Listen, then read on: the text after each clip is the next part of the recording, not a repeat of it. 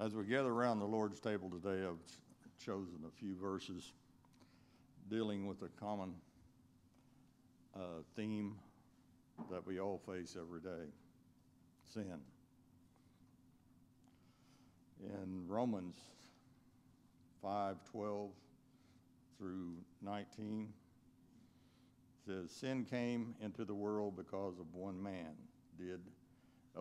man did, and with sin came death. This is why everyone must die, because everyone sinned.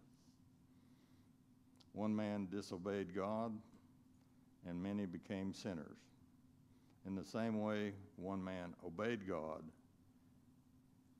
and many will be made right."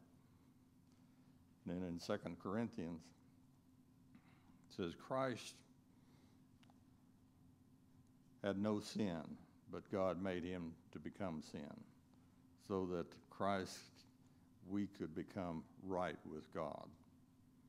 And then in 1 Peter 3:18, "Christ himself suffered for our sins once. He was not guilty, but he suffered for those who are guilty to bring you to God. His body was killed, but he was made alive in spirit." It wasn't the Romans who nailed Jesus to the cross. It wasn't the spikes that held Jesus on the cross. What held him to the cross was his conviction that it was necessary for him to become sin, that he who was pure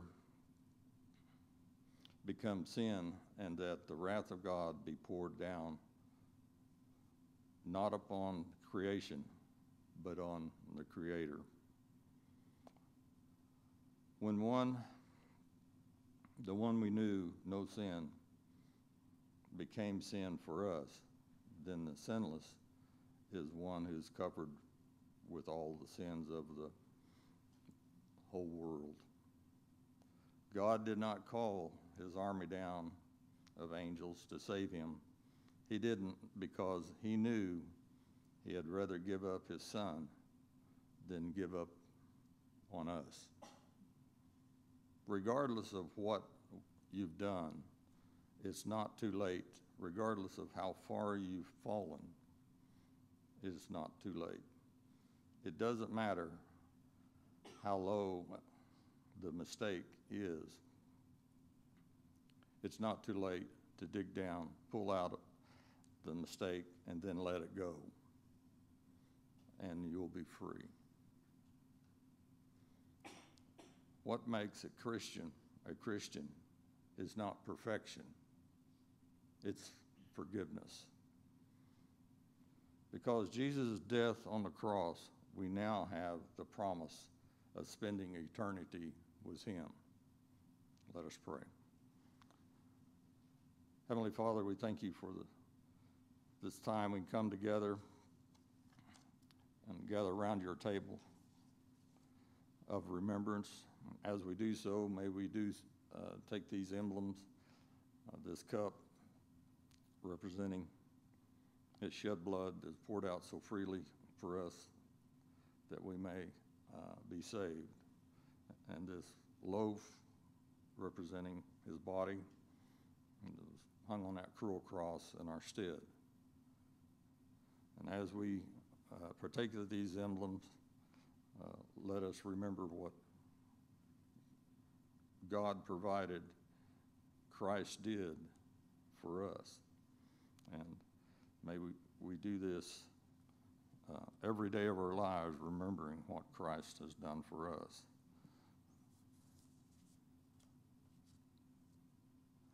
We ask for your forgiveness and your blessing. And we ask these things in Jesus' precious name. Amen.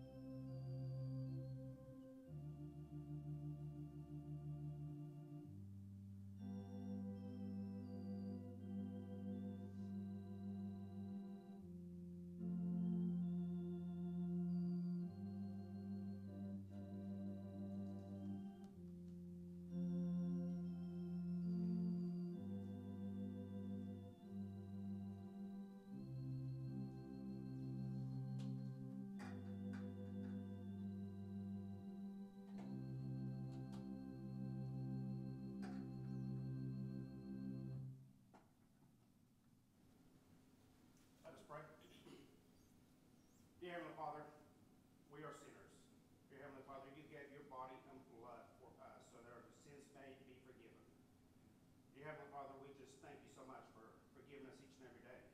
Dear Heavenly Father, we just ask that we go out for the rest of the week and share your word. And everything we do for you is your name and your glory. In your name I pray. Amen.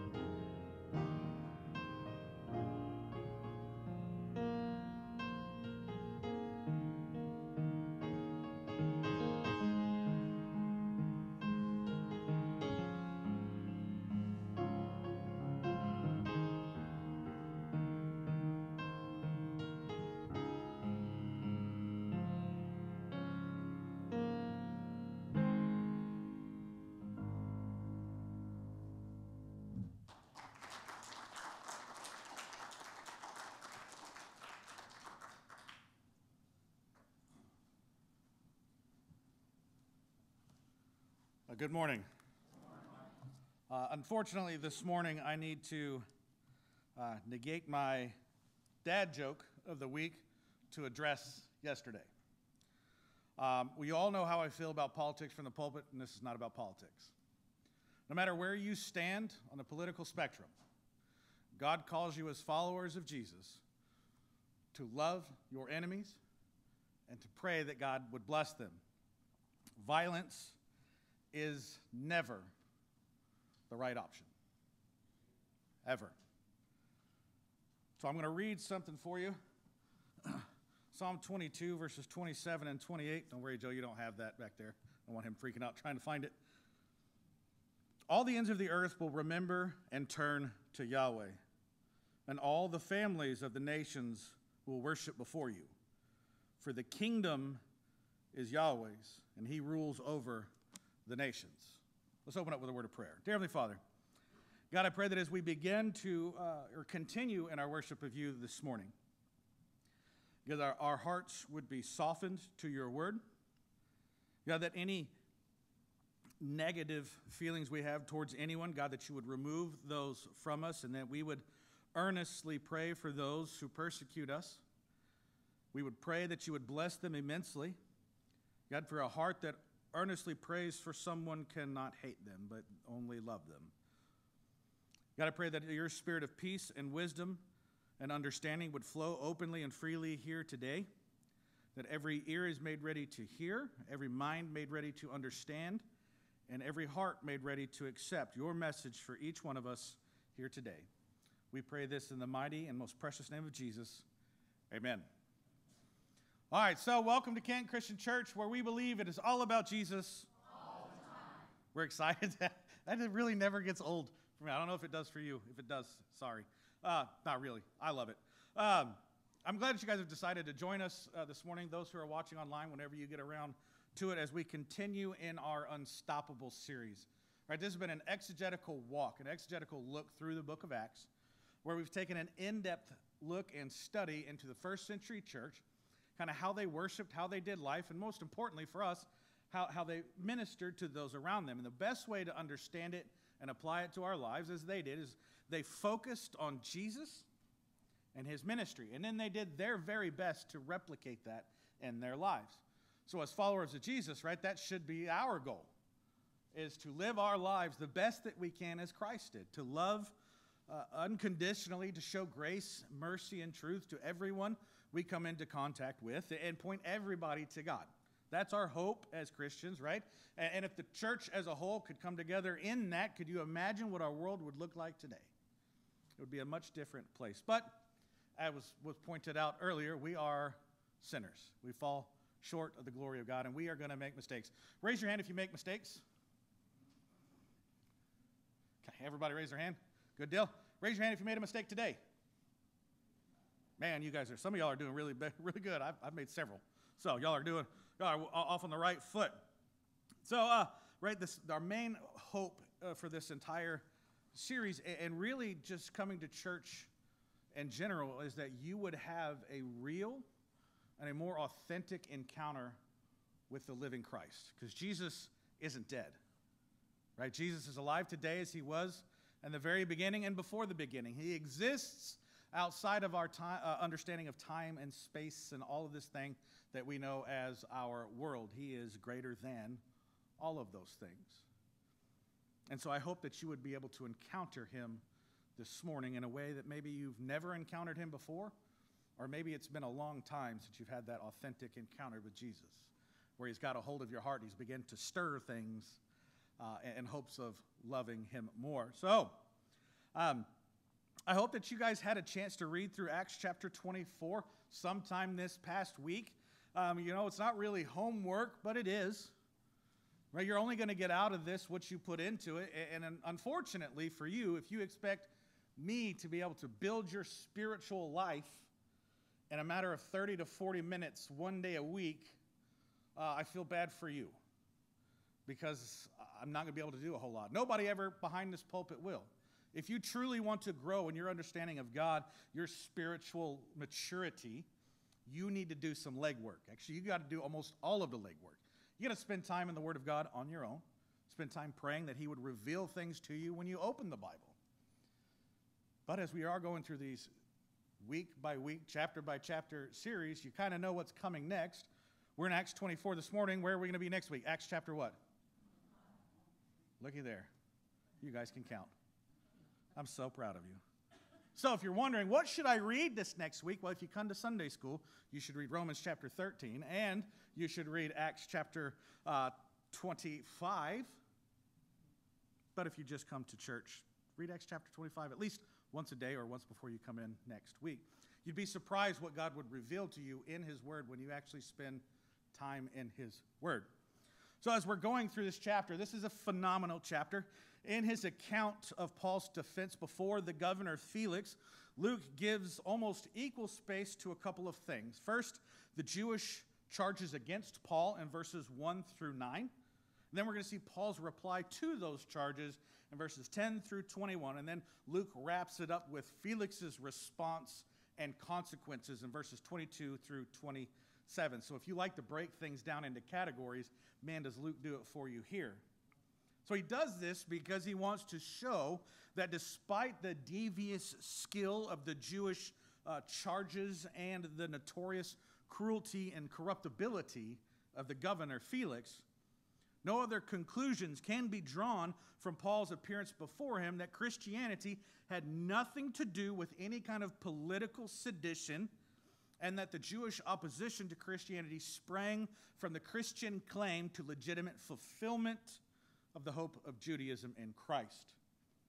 So Paul makes the argument that this has nothing to do with the Roman government, the empire. I don't care at all about you and in that. And they're mad because I say I have fulfillment in God because of Jesus and not the law. This is the argument that Paul makes. And really, you can't argue against his argument because he proves his point perfectly. So let's look at verses 1 through 4 of Acts chapter 24. 5 days later, the high priest Ananias went down to Caesarea with some of the elders and a lawyer named Tertullus. They brought their charges against Paul before the governor. When Paul was called in, Tertullus presented his case before Felix. He said, "We have enjoyed a long period of peace under you, and your foresight has brought about reforms in this nation. Everywhere and in every way, most excellent Felix, we acknowledge that this was with profound gratitude. But in order not to weary you further, I would request that you be kind enough to hear us briefly." Boy, he is padding him up from the beginning, isn't he? Well, it's incredible how he kind of sets them up on this pedestal. So he presents their case for the prosecution, the governor, beginning with this customary speech of praise intended to attract the governor's attention, maybe a little bit of his sympathy. They really care for me. They love me. I am such a good governor, and they know that. So I'm going to listen in maybe a little more intently than I may have, followed by the statement of the charges in verses 5 through 9. Let's look at that. It says, "We have found this man to be a troublemaker, stirring up riots among the Jews all over the world. He is a ringleader of the Nazarene sect and even tried to desecrate the temple, so we seized him. By examining him yourself, you will be able to learn the truth about all these charges we are bringing against him." The other Jews joined in the accusation, asserting that these things were true. So these three charges laid against Paul are probably only a piece of the entire case. Right? These are just the three main attributes of it. But this piece, this part of it, makes it clear that Tertullus and all the rest of the Jewish leaders intended to create the impression of political sedition against Rome in the first two charges, disturbing the peace among the Jews and being a ringleader of this Nazarene sect.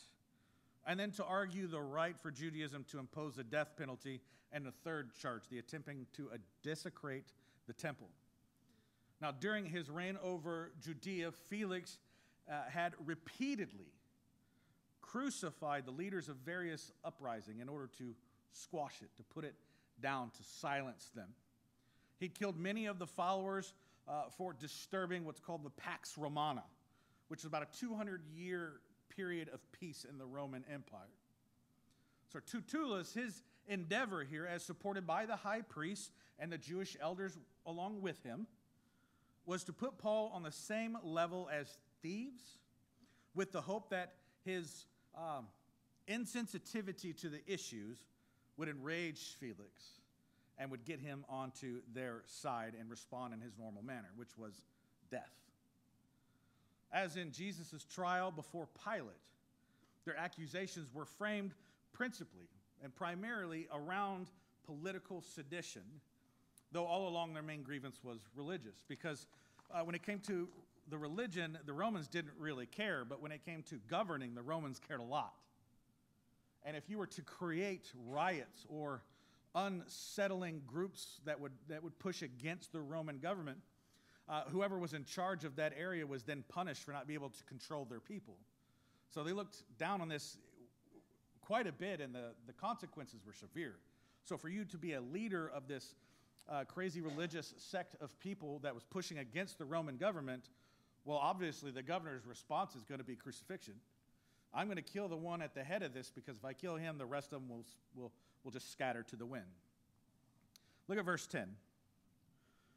When the governor motioned for him to speak, Paul replied, I know that for a number of years you have been a judge over this nation, so I gladly make my defense. So Paul has been invited to respond to these charges now. And Paul begins with a complimentary statement. You've done a good job, and I'm glad to make my defense before you.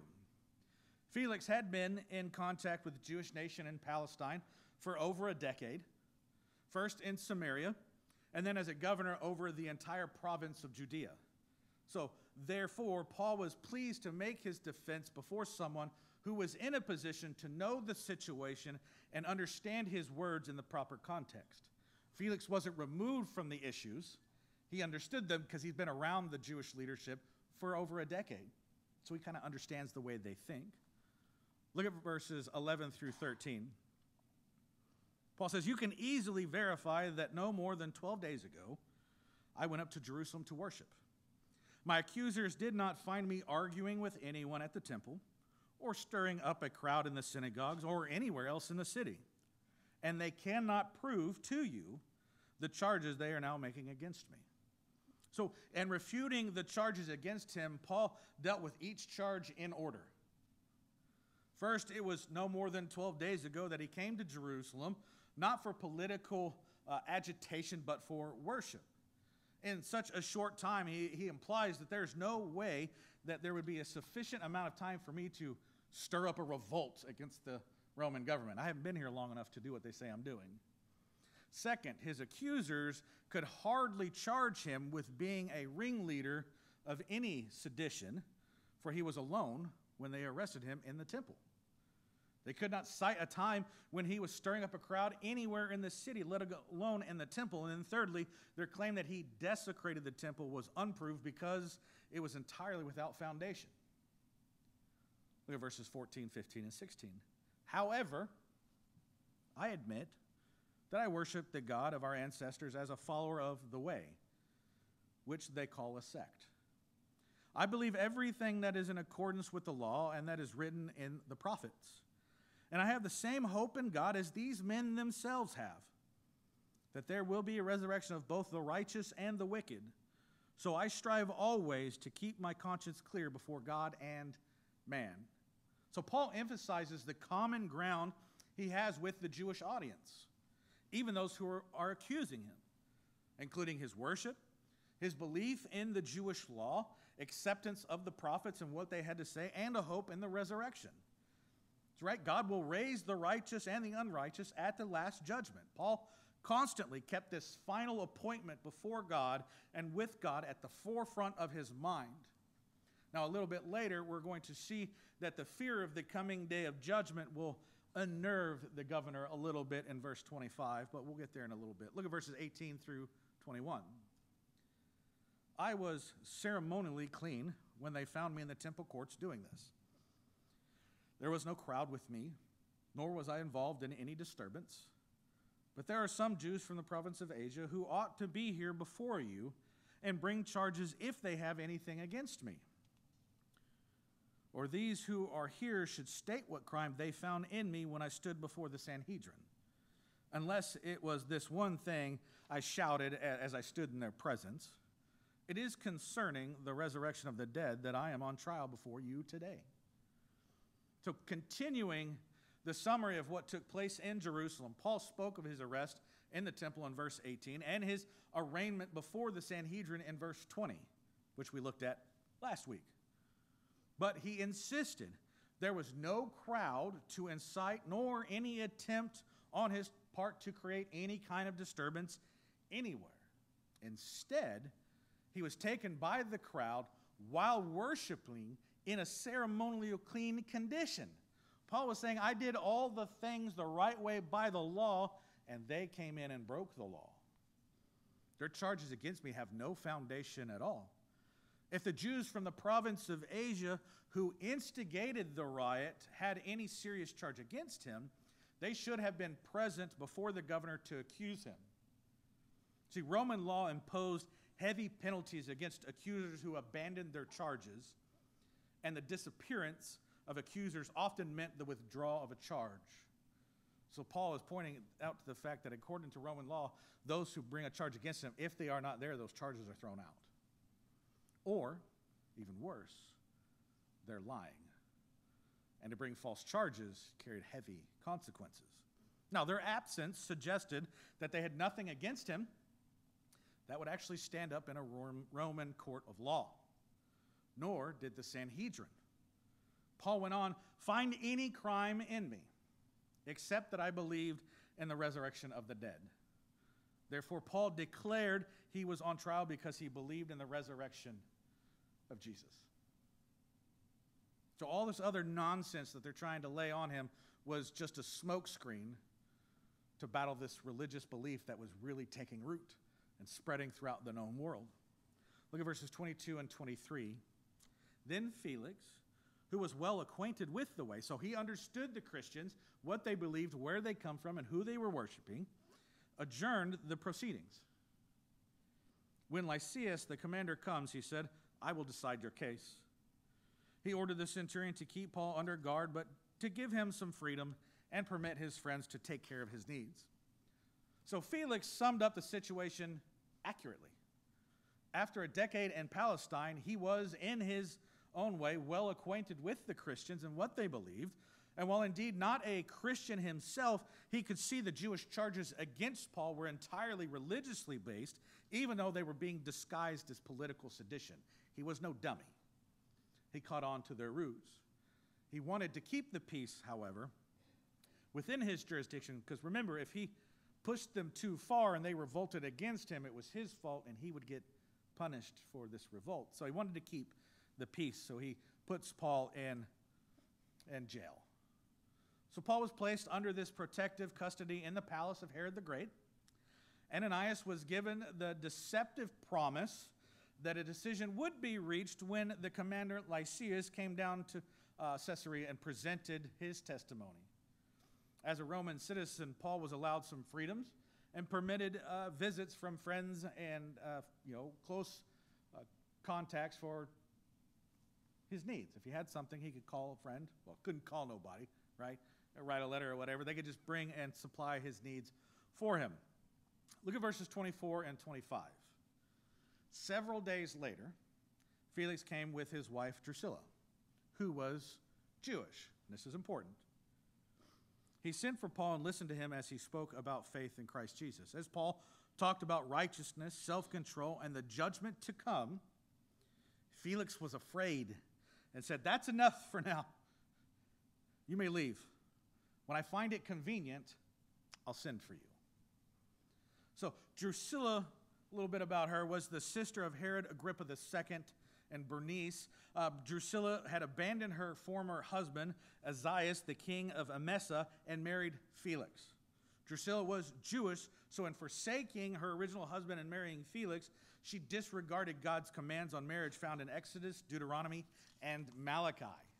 So what Paul has just said not only stirs Felix, but I'm assuming his wife, who knows the law, who understood the consequences of breaking God's law and sinning, would have felt uneasy as well. And in their conversation with Paul, Drusilla and Felix were confronted with the prospect of final judgment, which we all know is final, right? When God judges in the end, that is it. There is no second chance. There is no, what about this, what about that? That is it. And Paul's words about righteousness, self-control, and then that coming divine judgment frightens them because they were notably corrupt.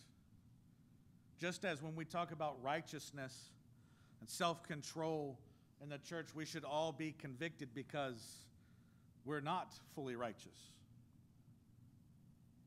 Right? We lack in the areas of self-control more often than not.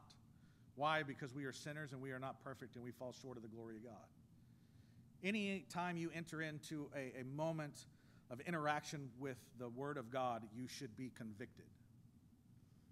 If you are not, there's one of two things that have happened.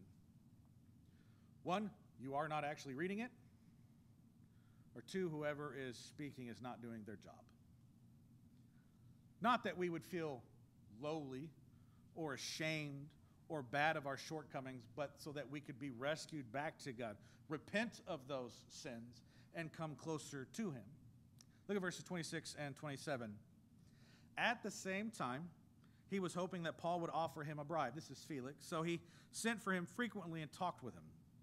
When 2 years had passed, Felix was succeeded by Porcius Festus, but because Felix wanted to grant a favor to the Jews, he left Paul in prison. So Felix kept Paul in custody, hoping for a bribe, which was kind of customary for the time. But Paul didn't give a bribe. And when this failed and his term as governor ended, and because Paul never really tried to grease the wheels at all, he left him in prison to gain the favor of the Jewish people. Felix was replaced as governor in about 60 A.D. by the Porcius Festus.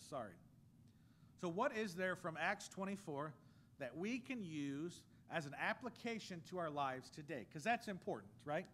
We don't want to just read the Word of God and understand the Word of God. We want to apply the Word of God to our lives so that it can then affect change in our lives so that we could better reflect God to the world around us. So what is it in this chapter that we can apply to our lives? So there's no way to escape criticism from people who don't love Jesus. Now, you all know that, right? Everybody shake your heads up and down, yes. We understand that you are going to be looked down upon for your faith in Christ. You're going to be called all kinds of names. The criticism is going to be there no matter what. You will never be able to profess Jesus correctly while avoiding all backlash. I'm going to say that again. You will never be able to profess Jesus correctly while avoiding all backlash. What that means is if you avoid those difficult situations because you don't want to deal with it, are you accurately sharing the Word of God with everyone? Everybody shake your heads left and right. No. You're avoiding it. Why? Because it makes me uncomfortable. Find it in the Bible for me where it says it's okay to not share the gospel if you're uncomfortable. I'll wait. You won't. You'll find the exact opposite. Right? Even if your life is squeaky clean and your words are spoken with precision and tactfulness, there will be those who will come after you. Jesus promised it would be this way. In John chapter 15, verses 18 and 19, Jesus said, if the world hates you, keep in mind it hated me first. If you belong to the world, it would love you as its own. As it is, you do not belong to the world, but I have chosen you out of the world. That is why the world hates you. So it may seem kind of weird to think of it this way, but I want you to kind of lean in a little bit for a moment.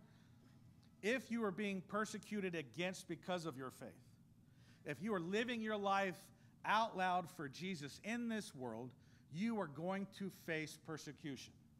When that happens, don't feel beaten down. Don't feel downtrodden. Be joyful in suffering first and foremost. Give God all of the glory, and then realize you're doing the right thing. If you weren't different from the world would not care. If you're being persecuted because of your faith, it's because you're living your faith out in front of those who do not know Jesus. Remember to do so in such a way that you hope to rescue them back to God. But when you're living for God out in the world will absolutely push back. People hated Jesus. He was perfect in life and speech. He never did anything wrong. They still hated him.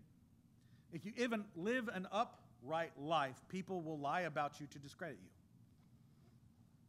They will begin to spread rumors about you and all the evil, nasty little things you do because, well, if I can't find anything concrete, then I'm beginning to spread the seeds of doubt. We need to make sure that we do not prioritize avoiding criticism over getting the gospel message into the world.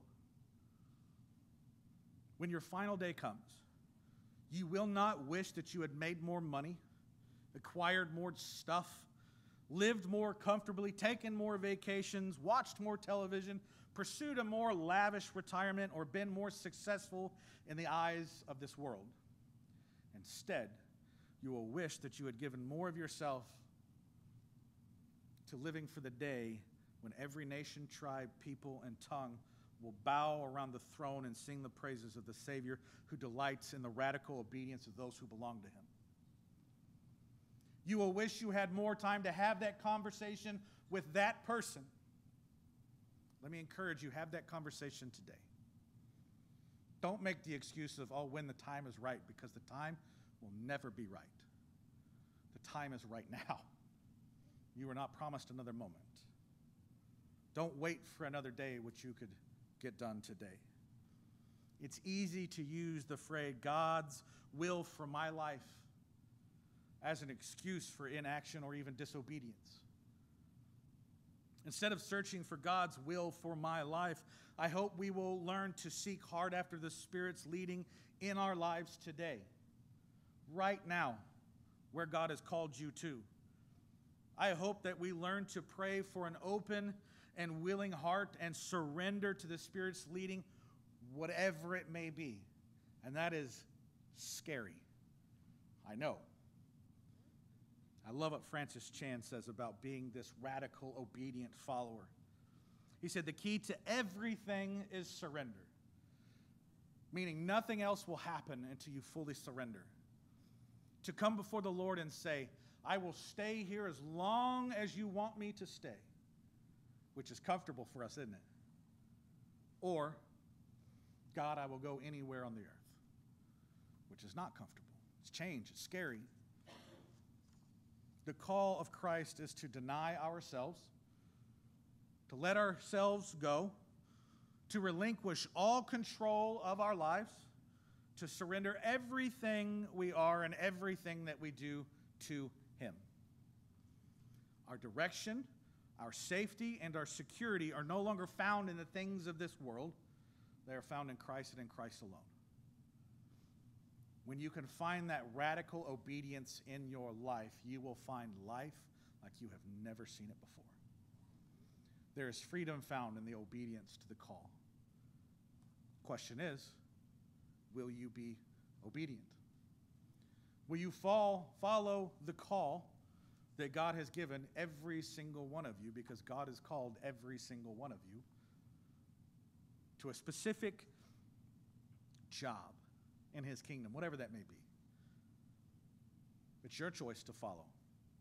There's only one answer. It's either yes or no. You make the choice. In a moment, we're going to close with a song of worship, and as we do so, I pray that God would make known His call for each and every one of you. And whatever that call may be, I would pray that you would be courageous enough to be obedient to that call. If God is calling you to stay, then stay. If God is calling you to go, then go. Because there's blessings on the other side of the unknown. Obedience is always rewarded in the kingdom of God. You may not see those rewards here in this life, but I promise you they are there in the next. If you would please join me in a word of prayer as we close. Dear Heavenly Father, God, I pray that as we begin to move forward from this very moment, God, that you would reveal that call that you have given each one of us. And God, I pray for the courage to be obedient to that call, even in the unknown and the scary, because you absolutely qualify the called. God, if you are calling us to it, you will help us through it. And I pray the courage to walk faithfully. We don't have to see the entire staircase. We just have to have faith to take the first step. And God, I pray that for every person here this morning and those who are watching online. And God, I pray for, again, for our nation, God, that you would bring us together as one people under you first and foremost, and that our hearts would break for what breaks yours. God, that we would love unconditionally. We would show unwarranted grace and mercy. And we would share the desperate truth of the gospel with all of those around us who are suffering and lost. God, we thank you. We love you. It's in Jesus' name we pray. Amen.